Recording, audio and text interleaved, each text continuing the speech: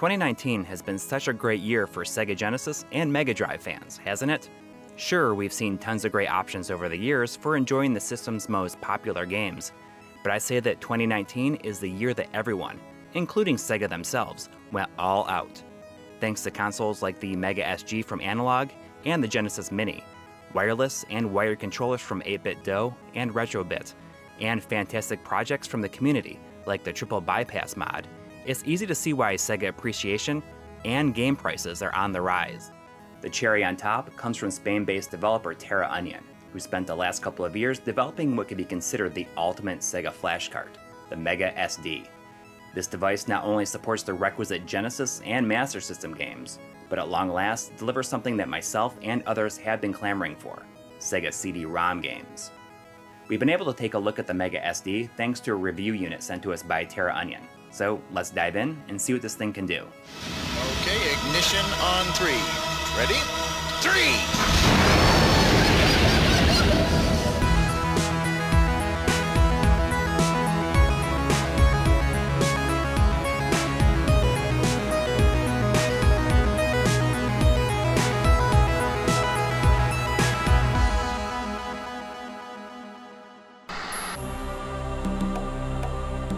The early 90s were an interesting time for the video game industry. Cartridges had long been the preferred media for consoles, and for good reason. Not only are they fast and efficient, but more importantly, they're extremely durable. But as games grew in size and complexity by leaps and bounds, it was clear that developers needed more legroom. When NEC released the CD-ROM add-on for the PC Engine in 1988, it was off to the races to see who would be next to utilize what seemed like at the time a limitless canvas of data storage at an exponentially lower manufacturing cost. Sega delivered their CD-ROM expansion in Japan in 1991 and throughout other regions over the course of the next 2 years. In Japan and Europe, this device was known as the Mega CD, while North America came to know it as the Sega CD. Connecting to an edge connector hidden inside an expansion slot on the Genesis, the Sega CD more than doubles the console's height. CDs are loaded into the system through a front-loading tray, which really drove home its premium feel, and let's face it, it just looks awesome. The added girth wasn't just for show either. Inside was a hodgepodge of additional tech for developers to play with, including hardware-based scaling and rotation, which was a staple of the Genesis's closest competitor, the Super Nintendo. This added hardware didn't come cheap, landing at nearly $300 in the US, although a number of pack-ins were included to help sweeten the pot. Granted, early games didn't seem to offer much that couldn't already be done on a cartridge. A number of hardware revisions, from lower-cost redesigns to streamlined all-in-one consoles, followed over the Sega CD's lifespan. While the add-on sold fairly decently worldwide for the time, it's often grouped in with the 32X as a high-profile failure which tarnished Sega's reputation in the West. But the system's library ended up being fairly decent for those determined enough to wade past a glut of full-motion video games, which, hey, a lot of those are pretty fun too. Whether it's due to the aging hardware or the deterioration of CDs themselves, the Sega CD is yet another example of the fragility of disc-based consoles. As such, a number of capable members of the retro gaming community have sought to merge the aging tech with modern hardware. Optical disc emulators, also known as ODEs, do away with the tiny moving parts of a disk drive and whisking the game data away from scratch-prone disks to the relative safety of solid-state media. We've previously talked at length about the various ODEs for the Sega Saturn and PlayStation 1, but perhaps the most elaborate ODE came in the form of Terraonion's Super SD System 3 for the PC Engine and TurboGrafx-16. The SSDS3 connects to the back of the console, allowing the user to not only play Super CD-ROM games without the need for original hardware or expansion cards, but also HuCard ROMs as well. All to say nothing about how it's also a plug-and-play RGB video output solution. While the SSDS3 did struggle with various challenges at its inception, mostly surrounding its video output capabilities, it's in a pretty great spot now. Thanks to input from the community, talented modders, and electrical engineers, a number of firmware and hardware fixes have helped to optimize the device. Naturally, the big question was, what would Terraonion do as a follow-up? Most, including myself, were hoping for a Sega CD-focused device. The biggest hurdle that has prevented such a device from becoming reality is that the Sega CD is so much more complex than the PC Engine CD system, which isn't much more than a CD drive. The Sega CD is a system unto itself, with many discrete chips that enhance the power of the Sega Genesis. In the summer of 2019, Terraonion announced that they had overcome these challenges by unveiling the Mega SD, an ODE for the Sega CD, and so much more. It's available for about $260 US via Terraonion.com. I'd always imagined that a Sega CD replacement would attach to the edge connector the same way that a real Sega CD would. When the MSD was revealed as an oversized cartridge, I was pleasantly surprised that this much more appealing form factor was even possible. Housed in the same type of smoky, translucent plastic that the SSDS3 came in, the size and shape is virtually indistinguishable from a Virtua Racing cartridge. On the side, you have a micro SD card slot and a singular physical button.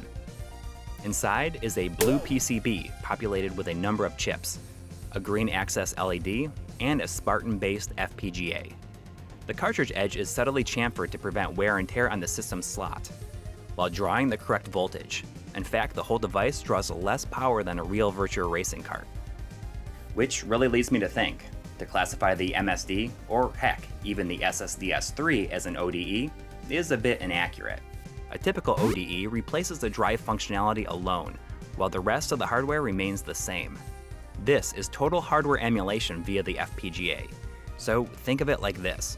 The Mega SD is as much a Sega CD as the Super NT is a Super NES, or the Mega SG is a Sega Genesis.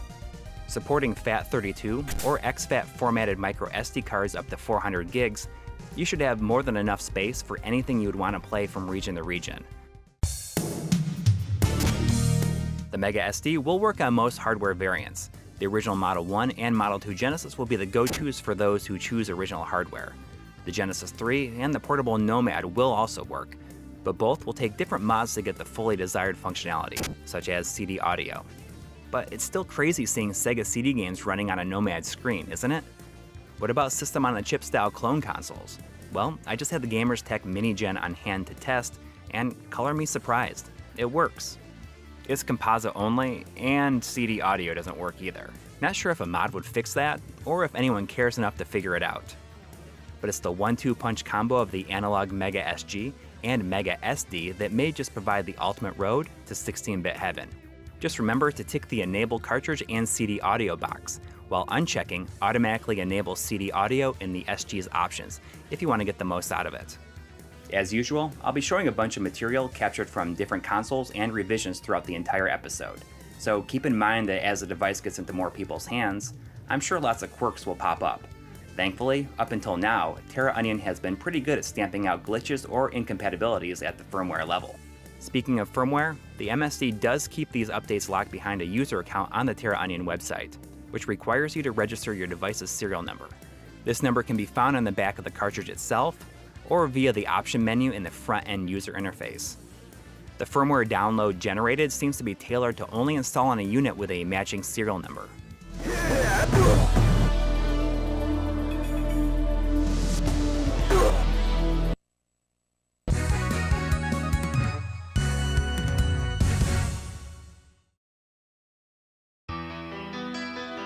The main menu is pretty self-explanatory. You scroll up and down to navigate the various directories you previously set up on the SD card via your computer. If you're using a Mega SG, be sure to set the reset mode to hard in the SD's options, which ensures higher compatibility with games working by causing a hard console reset when you choose a game to play. In general, it's probably best to just leave it set this way. Whether it's pulling game ROMs from your own carts using devices like the Retrode, or ripping disk images from your CD games using a computer program like ImageBurn, you'll have to put in a little bit of legwork to get everything just the way you like it. If you decide to skew towards grabbing the games from elsewhere, well, that's up to you to figure out. While Sega CD support is probably the main reason people would be interested in the MSD in the first place, it's easy to forget that it can play all kinds of other games too. Yeah, it might be hard to get excited about Genesis and Mega Drive game support in a world where Crix's Mega EverDrive has been a thing for years, but the all-in-one functionality is a big part of the appeal here. Predictably, Genesis games seem to run exactly as you'd expect. Once you start a game, you can bring up an in-game menu by pressing up and start on the controller. This menu has several functions specific to running regular Genesis games. While cheat codes and save states are standard fare for higher tier flash cards, fans of the latter will be pleasantly surprised by a whopping 8, yes, 8 individual save slots per game. I know this sounds extreme, but I love the idea of keeping a set of save states that would allow me to quickly jump back to later levels. Save state files are stored on the SD card within the state folder and have a matching file name to the ROM, so they can be easily shared. Generating or loading a save state can cause some odd behavior with the Genesis sound hardware, like weird sounds or just music not playing at all. Thankfully, it tends to correct itself when something happens that would cause the music to start over, like dying or pausing and unpausing. Of special note is the support for Virtua Racing. The original cartridge uses a specially integrated chip, making the Mega SD, to my knowledge, the very first Genesis flash cart capable of playing it. Some unlicensed games with enormous ROM sizes also worked, like Pure Solar. However, make note that the in-game menu cannot be accessed while playing some of these special case games. Master System cartridge and card games are both supported via the Genesis's Master System mode. Well, except for F-15 Fighting Falcon, which originally used a specific graphical mode not carried over to the Genesis hardware. SMS games use the button located on the side of the Mega SD to pause and unpause the game, similar to a real system. Unfortunately, with Master System mode, there is no in-game menu, and consequently, save states are not possible. As far as I know, the only flash cart that supports save states for SMS games is Krix's Master EverDrive X7. This mode does offer optional emulation of the Master System's Yamaha YM2413 FM expansion audio, which can be toggled on and off in the main option menu.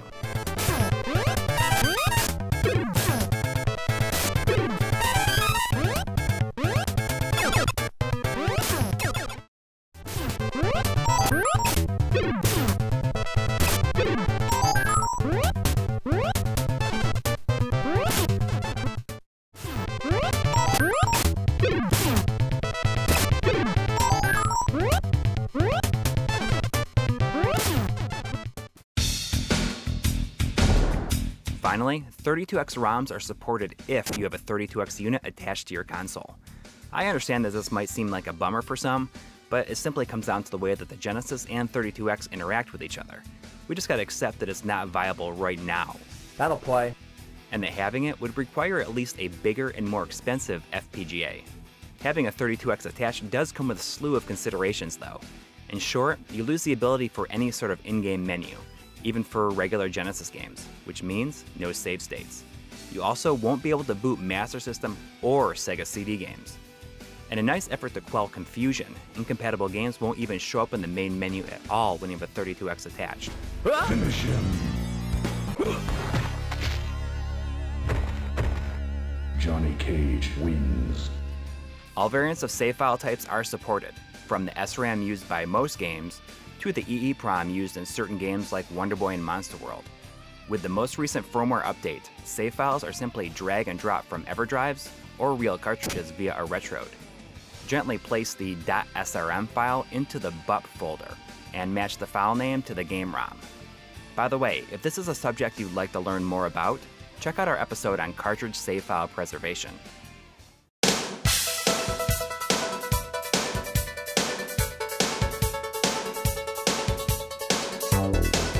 Of course, this is all good stuff, but it's the much touted Sega CD support that most of you are here for, right?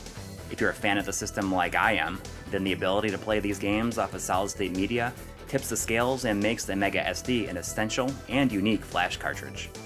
CD-ROM game images need to be ripped as a .bin, .img, or .iso, and are required to have a .q file. Sorting each combo of disk image and Q file into their own folder gives us what we see as a standalone game in the Mega SD's menu interface.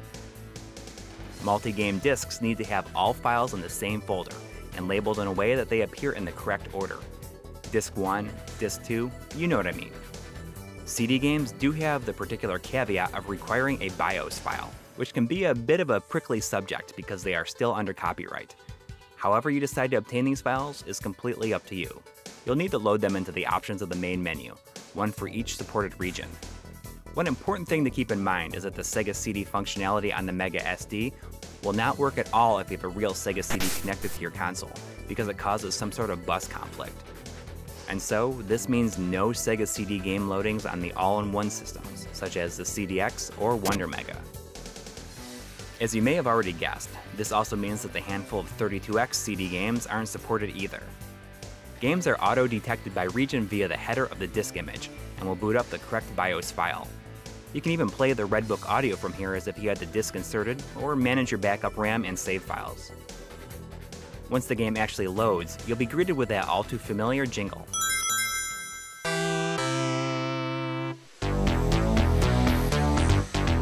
Most CD-ROM consoles up to the PlayStation used built-in RAM to store save games, with extra storage available on expansions like RAM cards. So, how does the Mega SD deal with this hurdle? Matching what a real system would do, the Mega SD has the option to generate a single pool of internal memory and accompanying RAM card, which will be automatically loaded when you play a CD game.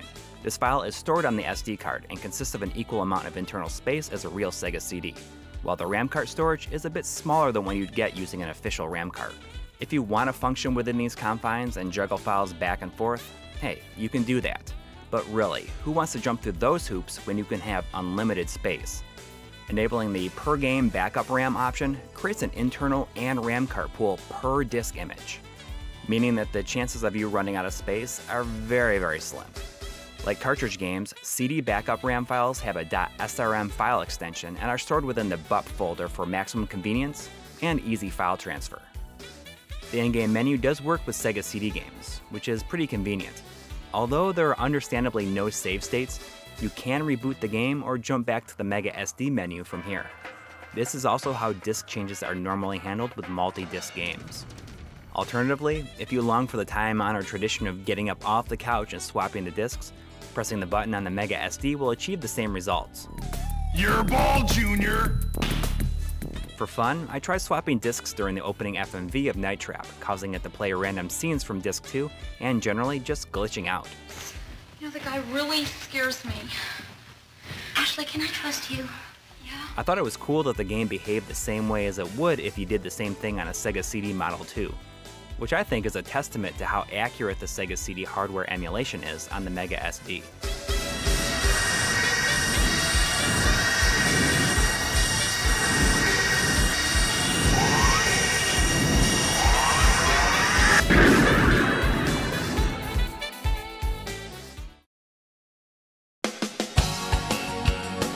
Thankfully, we don't have to think twice about video quality output with the Mega SD, but we do have to consider an important part of the CD gaming experience: audio.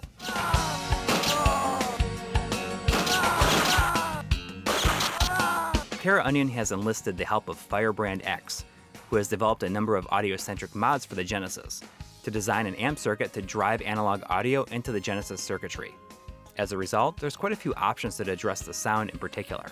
You can set the default CDDA and PCM audio levels back in the main menu options.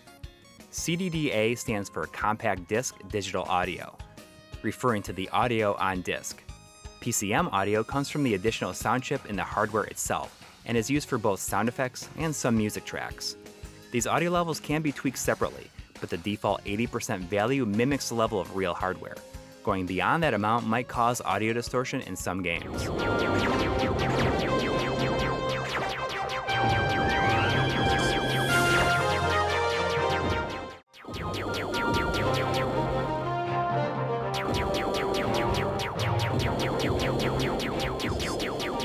These levels can also be temporarily altered via the in-game menu, which is pretty handy for games where the audio balance just doesn't sound right.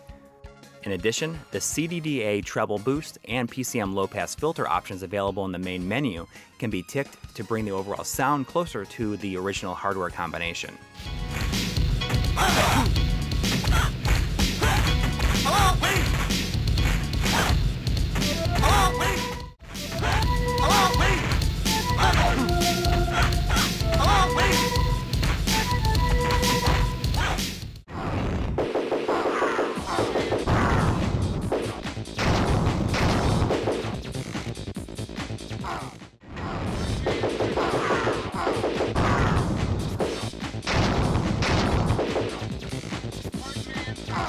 While you might not think that it would be tricky to emulate the characteristics of CD audio, it did take the team some work to match the sound signature. The most recent firmware combines Firebrand X's attention to detail with the help of MD Fourier to get the audio as close as possible to original hardware. In this case, a VA3 Model 1 Genesis and a Model 1 Sega CD. MD Fourier is an ongoing open source project dedicated to analyzing original Genesis and Mega Drive audio for preservation and to assist in producing accurate emulation. One final note on the Mega SD's sound capabilities. We were told that there may be a slight buzzing while the SD card is being accessed and can be heard during moments of complete silence. Terraonion even delayed the announcement of the Mega SD for several months while they worked with electrical engineers to reduce this as much as possible. I'd say it was well worth the effort because I have to crank the volume by at least 40 decibels to bring it out in my captures. But, you know, if you can pick it out with your ears, then consider me impressed. You've got much better hearing than I do.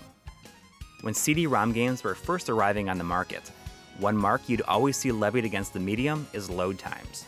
For the most part, I'd say that Sega CD games aren't too horrible in this area overall. Or maybe I'm just used to it by now. But one major benefit that anyone would expect out of the Mega SD is the ability to speed up load times. And speed them up, it does. In some cases though, audio and video are timed by the developer in such a way to keep everything in sync.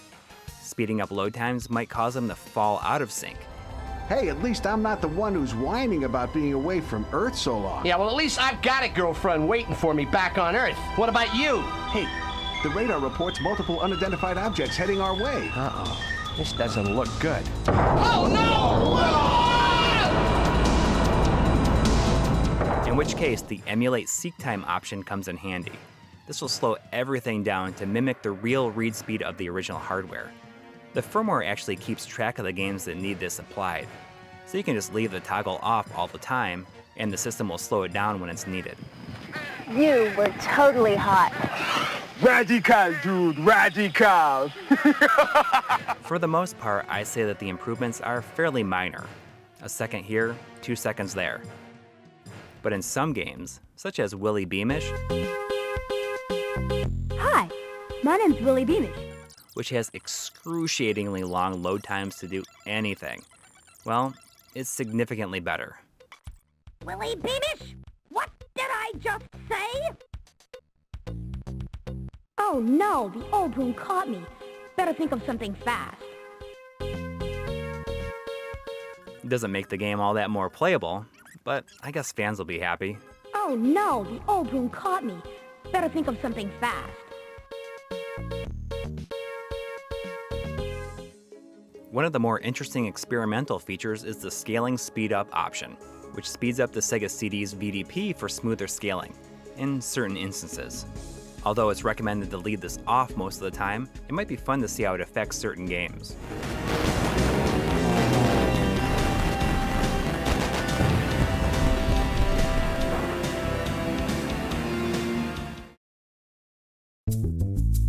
Now that you know what this thing is capable of doing, let's relax and have some fun.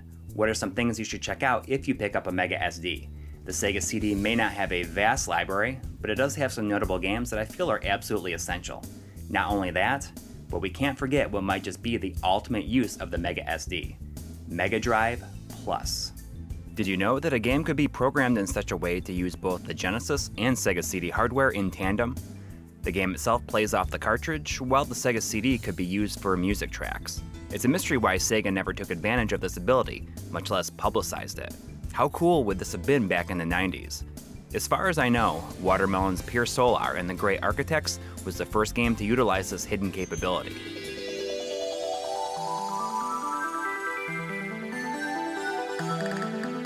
Terraonion knew this sort of functionality would be heavily desired.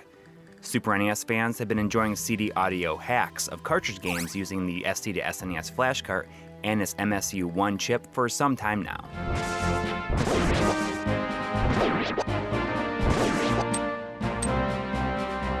Well, Terraonion delivers the goods with what they call Mega Drive Plus games. It's about time that Sega fans can get in on this kind of action, but the downside is there's just not a lot of them yet.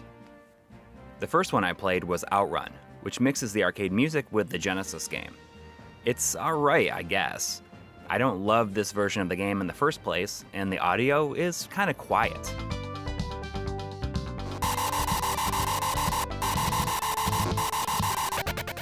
There's certainly ample room for improvement here, but the other Mega Drive Plus release thus far is virtually perfect.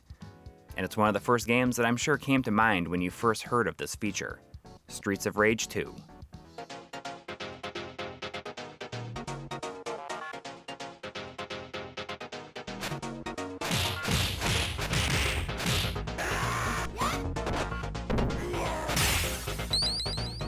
Man, this is awesome. The music is balanced perfectly, and the music tracks sound like something that would have existed if Sega had done this themselves. And you know what? They should have.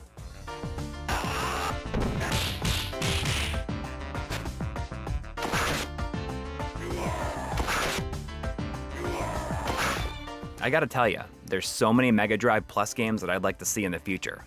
I'm just spitballing here, but could you imagine a Michael Jackson's Moonwalker with the real MJ tunes?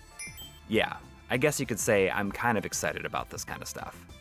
The Sega CD was my first exposure to the divisive working designs, who were responsible for localizing some choice RPGs in a time when they weren't all that popular in the West.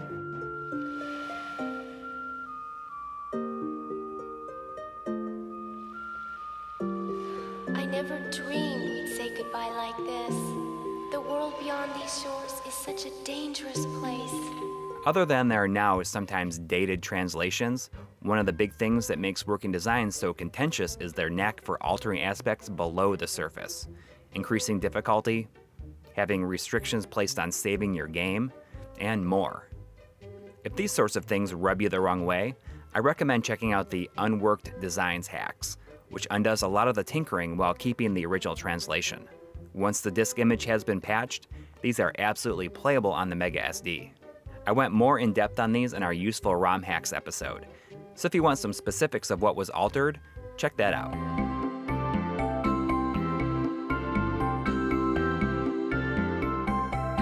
Back in 2015, a programmer named Brian Van Buren did a lot of legwork when it comes to decoding Sega CD save RAM files. He compiled the various utilities that he developed in an archive called SCD Tools. An offshoot of this project was Backup Shell, an interface that can be run on a real Sega CD and allows you to copy pre-selected save files to the internal or cartridge memory.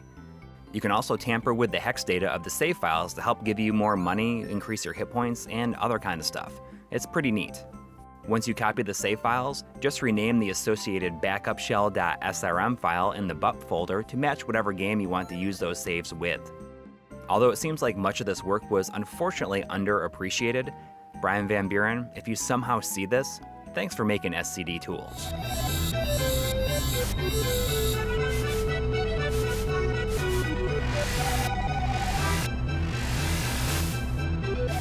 So what about just general games worth checking out? Everyone already knows about the expensive ones. Heck, they probably bought the Mega SD to be able to play them. You know, games like KO Flying Squadron,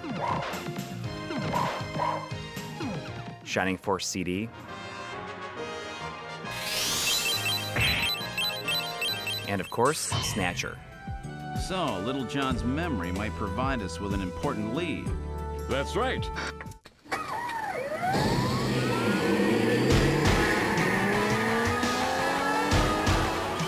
But do yourself a favor and beeline for Road Avenger, which is perhaps the greatest FMV game ever made, and is such an over-the-top roller coaster that it tends to leave a strong impression on anyone who plays it. It also has the best opening theme of all time. Well, at least in my opinion.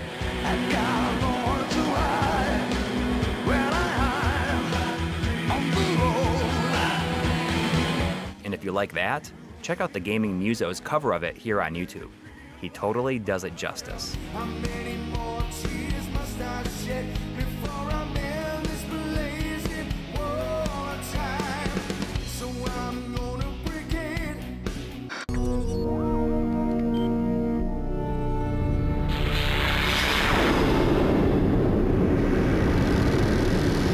And then there's Star Strike, an FMV rail shooter that was originally canceled and then later released by Good Deal Games in 2001.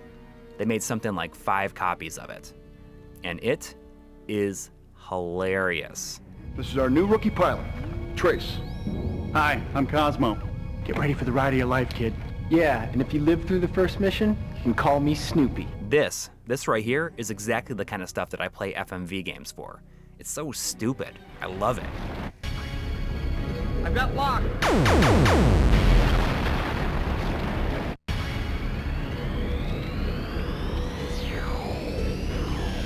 Hey, doggy! Die, little boy, die!